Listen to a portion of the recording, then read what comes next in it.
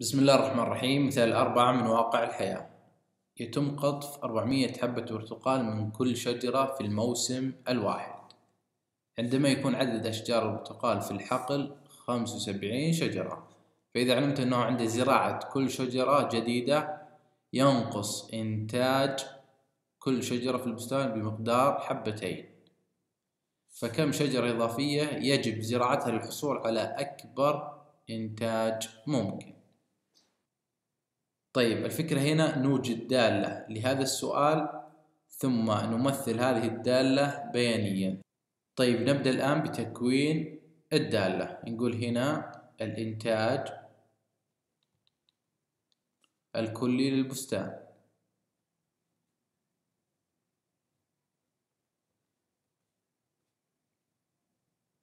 يساوي عدد الأشجار في البستان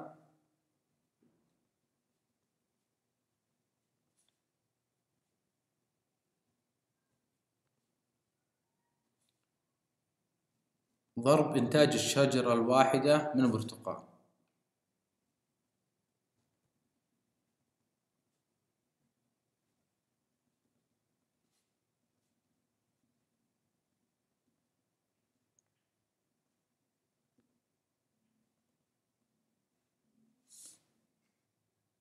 إذن الإنتاج الكلي للبستان هو الدالة fx، حيث نرمز للإكس بعدد الأشجار. إذن عدد الأشجار 75. هنا يقول فإذا علمت أنه عند زراعة كل شجرة جديدة ينقص إنتاج كل شجرة في البستان بمقدار حبتين. إذن 75 زائد إكس. إكس هنا عدد الأشجار اللي نبي نوصل له، ضرب إنتاج الشجرة الواحدة من البرتقال. طبعا تنتج كل شجرة 400 برتقالة.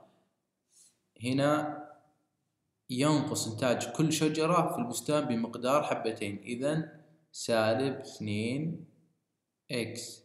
إذن ينقص حبتين من كل شجرة جديدة، إذن -2 إكس. إذن هذه الدالة نبدأ بتمثيلها بيانيا باستخدام الحاسبة البيانية. نبدأ الآن برسم هذه الدالة. نضغط ON ثم على هذه الأيقونة ثم نكتب الدالة. نفتح قوس 400 ناقص 2 إكس، نسكر القوس ثم نفتح قوس آخر 75 زائد إكس، ثم نضغط إنتر. طيب، ممكن ما تطلع الدالة لأنها دالة كبيرة. نختار هنا زوم أوت. إذن ظهرت لنا هذه الدالة.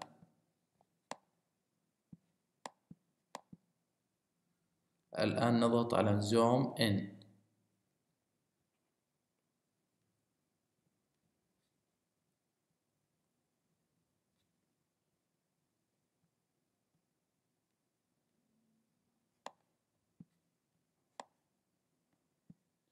السؤال هنا المطلوب الحصول على أكبر إنتاج ممكن، هذا من القيمة المطلقة، وهذه هي القيمة المطلقة لهذه الدالة.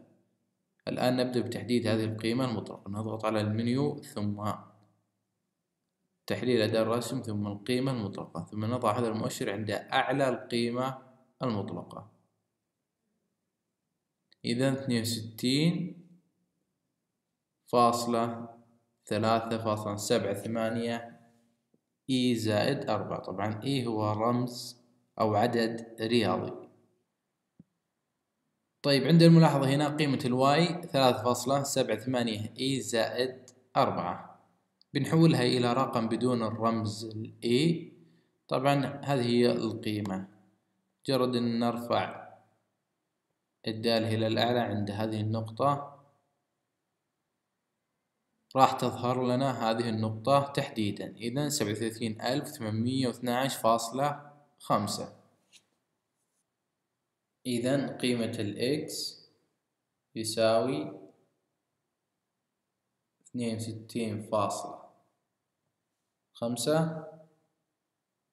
وقيمة الواي 37,812.5.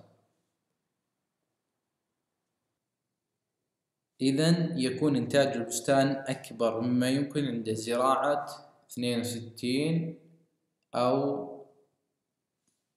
63 شجرة جديدة، ويكون مقدار الإنتاج 37,812 حبة برتقال.